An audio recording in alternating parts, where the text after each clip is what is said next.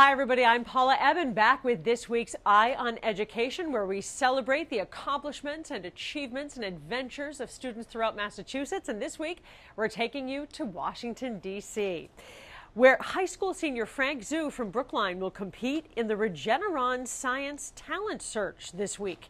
This is the nation's oldest and most prestigious math and science competition, selecting 40 seniors each year to submit original research and to win cash prizes.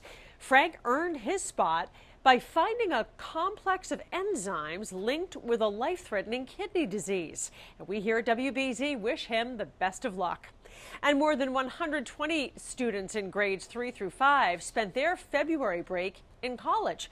Volunteers from the Engineering Ambassadors Organization and the Rocketry Club at WPI led free interactive programs designed to introduce young minds to the wonders of STEM. From wigglebots and balloon rockets to water filtration simulators and mock surgeries, students young and old shared their passion for engineering.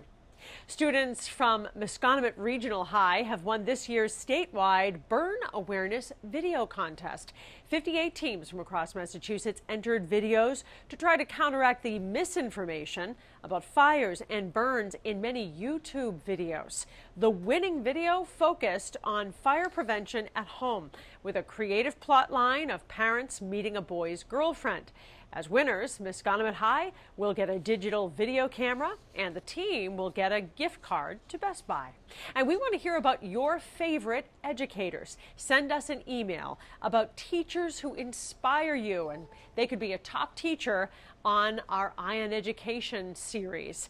Contact us at eyeoneducation@cbs.com.